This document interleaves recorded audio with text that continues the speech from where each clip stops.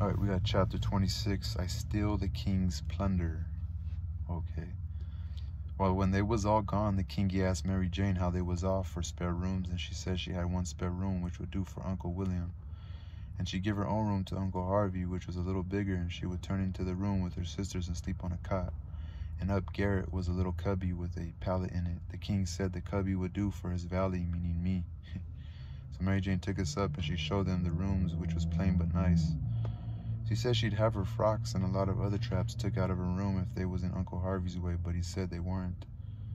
The frocks was hung along the walls, and before them was a curtain made out of calico that hung down to the floor. There was an old hair trunk in one corner and a guitar box in another, all sorts of little knickknacks and gym cracks around, like girls brisking up a room with. The king said it was all the more homely and more pleasanter for these fixings, and so don't disturb them. The Duke's room was pretty small, but plenty good enough, and so was my cubby. That night they had a big supper, and all them men and women was there, and I stood behind the king in the Duke's chair and waited on them, and the slaves waited on the rest. Mary Jane, she sat at the head of the table with Susan alongside of her, and said how bad the biscuits was, and how mean the preserves was, and how ornery and tough the fried chickens was, and all that kind of rot, the way women always do for to force out compliments, and the people all knowed everything was tip-top, and said, how do you get business to brown so nice? And where for the land's sake did you get these amazing pickles, and all that kind of humbug talk, just the way people always do at supper, you know? And when it was all done, me and the hare lip had supper in the kitchen off of the leavings, whilst the others was helping the servants clean up the things. The hare lip, she got to pumping me about England, and blessed if I didn't think the ice was getting mighty thin sometimes. She said, did you ever see the king? Who, William IV? Well, I bet I have. He goes to our church. I know he was dead years ago, but I never let on. So when I says he goes to our church, she says, what, regular? Yes, regular. His pew's right over opposite on the other side of the pulpit. I thought he lived in London. Well, he does. Where would he live? I thought he lived in Sheffield. I see. I was up a stump. I had to let on to get choked with the chicken bone so as to get time to think how to get down again. Then I says, he goes to our church regular when he's in Sheffield. That's only in the summertime when he comes there to take the sea baths. Why, how you talk? Sheffield ain't on the sea. Well, who said it was? Why, you did. I didn't know that. You did. I didn't. You did. I never said nothing of the kind. Well, what did you say then? She said he comes to take the sea baths. That's what I said. Well, then how's he going to take the sea baths if it ain't on the sea? Looky here. I said, did you ever see any Congress water? Yes. Well, did you have to go to Congress to get it? Why, no. Well, neither does William IV have to go to the sea to get sea bath. How does he get it then? Gets it the way people down there gets Congress water in barrels. They're in the palace at Sheffield. They've got furnaces, and he wants his water hot. They can't bail that amount of water away off there at the sea. They haven't got no conveniences for it. Is it bile? They can't bile that amount of water, B-I-L-E. They can't bile that amount of water away off there at the sea. They haven't got no conveniences for it. Oh, I see now. You might have said that in the first place and saved time. When she said that, I see I was out of the woods again, and so I was comfortable and glad. Next she says, do you go to church too? Yes, regular. Where do you sit? Why, in our pew. Whose pew? Why, ours, your Uncle Harvey's. His in a, what does he want with the pew? Wants it to sit in. What do you reckon he wanted it with? Why, I thought he'd be in the pulpit. Rahim, I forgot he was a preacher. I see I was up a stump again, so I played another chicken bone and got another think. Then I says, blame it. Do you suppose there ain't but one preacher to a church? Why, what do they want with more? What, to preach before a king? I never did see such a girl as you. They don't have no less than 17. 17, my land. Why, I wouldn't set out such a string as that. Not if I never got the glory. It must take them a week. Shucks, they don't all of them preach the same day. Only one of them. So this is the one with the hair lip. I think she has like a cut here. But she's the youngest one, I think, and she's very, she probably listened to what the doctor was saying. She's questioning them. Well, then, what does the rest of them do? Oh, nothing much. Loll around, pass the plate, and one thing or another, but mainly they don't do nothing. Well, then what are they for? Why, they're for style. Don't you know nothing? Well, I don't want to know no such foolishness as that. How are the servants treated in England? Do they treat them better and we treat our servants? No, a servant ain't nobody there. They treat them worse than dogs. Don't they give them holidays the way we do? Christmas and New Year's week and 4th of July? Oh, just listen. A body could tell you ain't ever been to England by that. Why, Joanna, they never see a holiday from year's end to year's end. Never go to the circus nor theater. No servant shows nor nowhere. Nor church, but you always went to church. Well, I was gone up again. I forgot I was the old man's servant, but next minute I whirled in on a kind of an explanation how Valley was different from a common servant. I had to go to church whether he wanted to or not, and sat with his family on account of it being, it's being the law, but I didn't do it pretty good, and when I got done, I see she weren't satisfied, and she says, "Honest Injun, now ain't you been telling me a lot of lies?" "Honest Injun," says I. "Injun? I-N-J-U-N? Honest Injun," says I. "None of it at all?" "None of it at all, not a lie in it," says I. "Lay your hand on this book and say it." I see it were nothing but a dictionary, so I laid my hand on it and said it. So then she looked a little better satisfied and says, "Well then, I'll believe some of it, but I hope to gracious if I'll believe the rest." "What is it you won't believe, Joe?" says Mary Jane, stepping in with Susan behind her. "It ain't right nor kind for you to talk so to him, and him a stranger and so far from his people. How would you like to be treated so? That's always your way, Mame. Always sailing in to help somebody before they're hurt. I ain't done nothing to him. He's told some stretchers, I reckon. I said I wouldn't swallow it all, and that's every bit and grain I did say. I reckon he can stand a little thing like that, can he? I don't care whether 'twas little or whether 'twas big.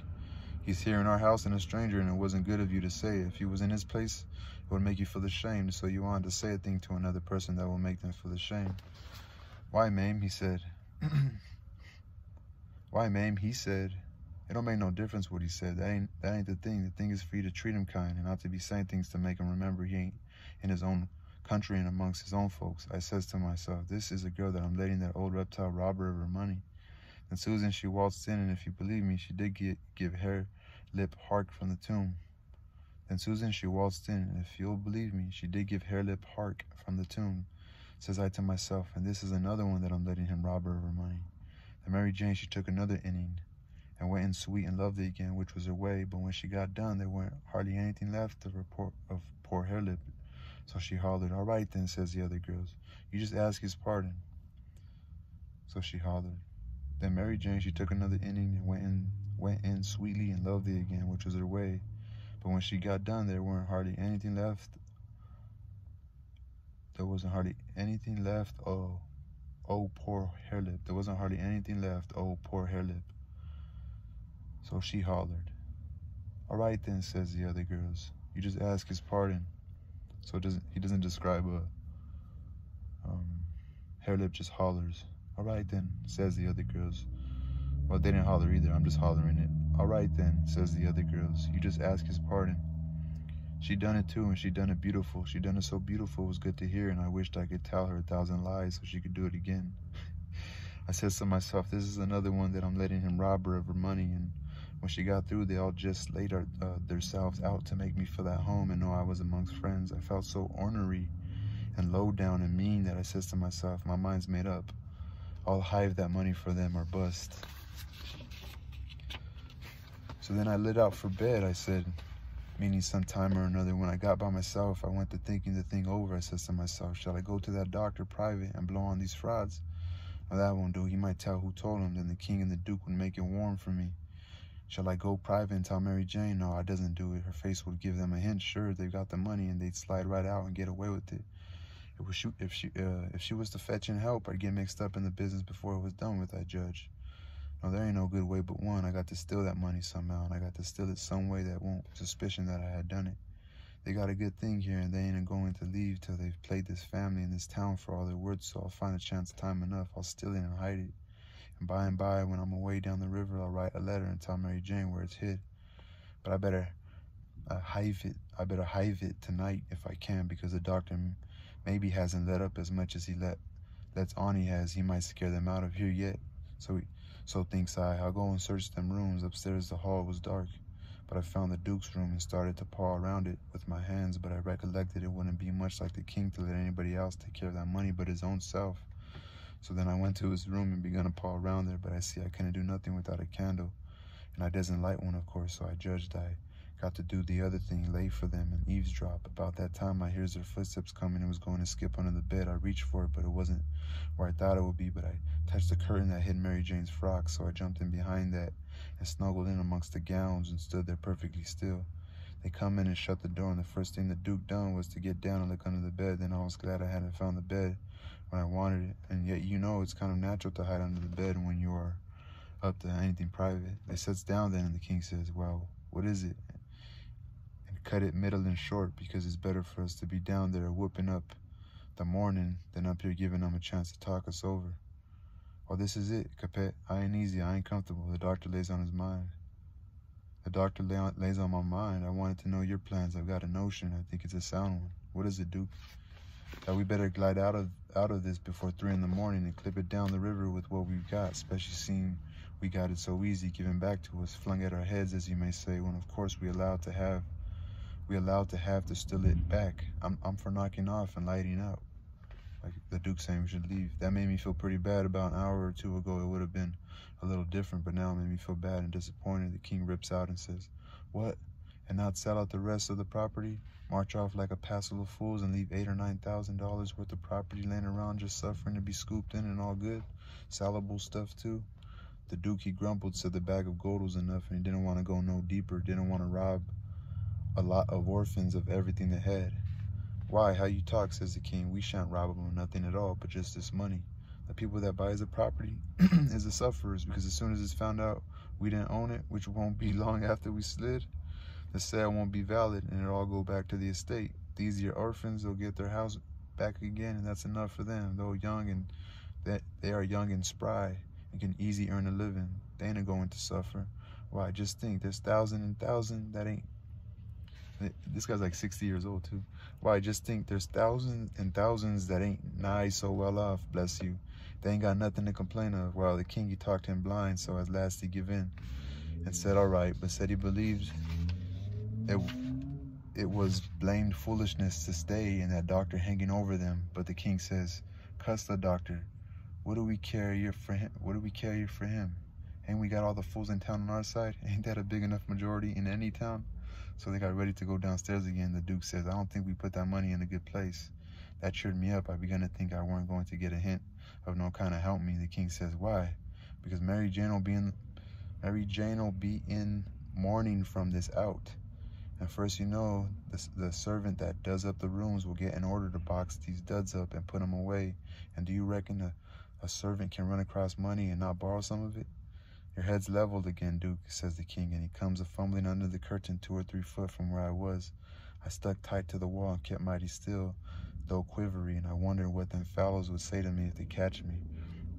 And I tried to think what I'd better do if they did catch me, but the king, he got the bag before I could think more about a half a thought, and he never suspicioned I was around. They took and shoved the bag through a rip in the straw tick that was under the feather bed and crammed it in a foot or two amongst the straw and said it was all right now, because a servant only makes up the feather bed and don't turn over the straw tick only about twice a year, and so weren't in no danger of getting stolen now.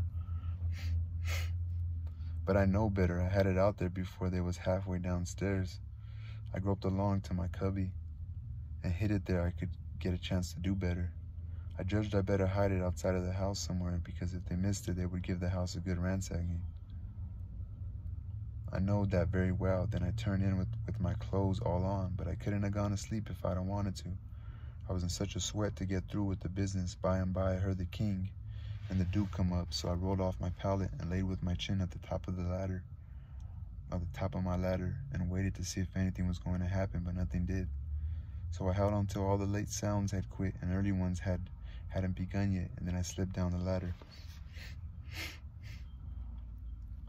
But I know better. I had it out of there before they was halfway down the stairs. I groped along up to my cubby and hid it there till I could get a chance to do better. I judged I better hide it outside of the house somewheres, because if they missed it, they would give the house a good ransacking. I know that very well. Then I turned in with my clothes all on. I judged I better hide it outside of the house.